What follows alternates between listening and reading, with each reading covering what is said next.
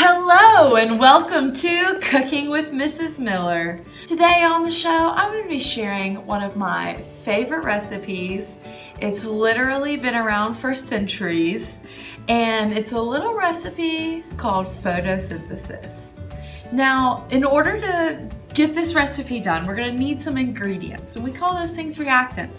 So we're going to need some water, and we're going to need some carbon dioxide.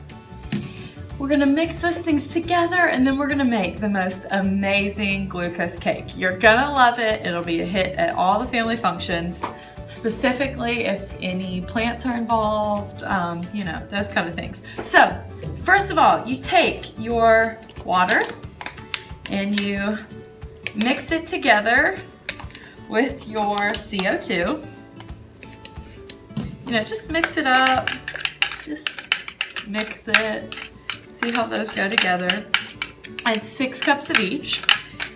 Then we're gonna pour that in our little pan here. Just, you know, fill it.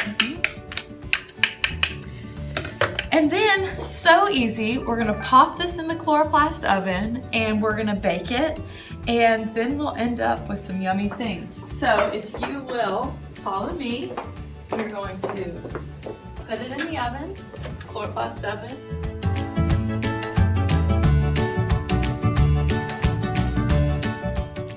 We're just gonna wait for a minute, see what happens in the chloroplast oven.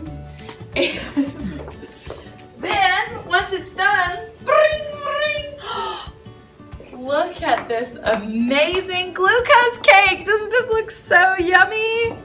So you have to let it cool, and when you let it cool, you know, the oxygen's gonna come off, and then you'll be left with a yummy piece of glucose cake that you can just cut and serve fresh out of the oven.